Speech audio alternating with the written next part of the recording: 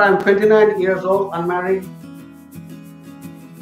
I have 6.5 years of software testing experience in India. Very good.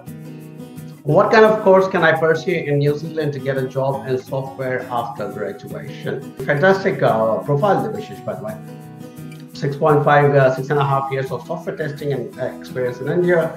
India obviously is the hub of a lot of good software development and testing at the moment, so which is fantastic.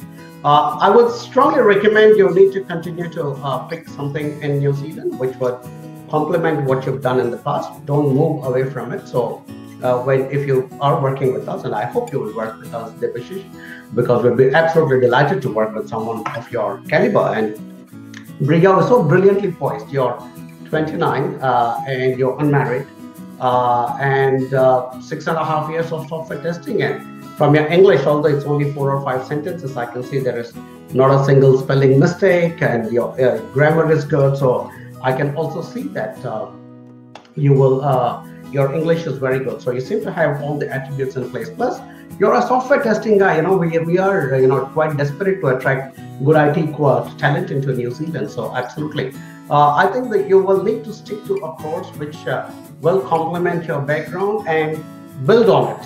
So there should be some elements of software testing into that course. Plus, obviously, maybe add on some other elements.